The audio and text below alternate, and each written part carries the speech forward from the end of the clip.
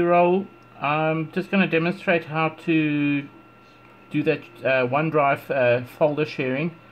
You should see a OneDrive little icon in the bottom there, or Chantal should see that. If you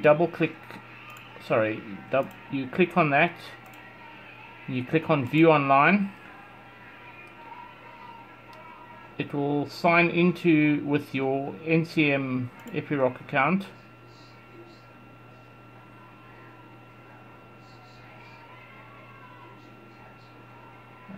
Once you have all these folders listed, you can say new, call it, say, instance Hotbox, click on create, click on sharing, and then click on the share button.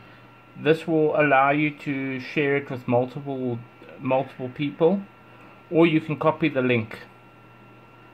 I think the best would probably be to go into Outlook,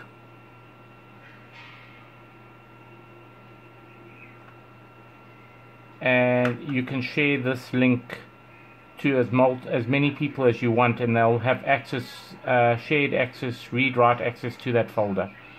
Let me know if you need anything else. Thank you.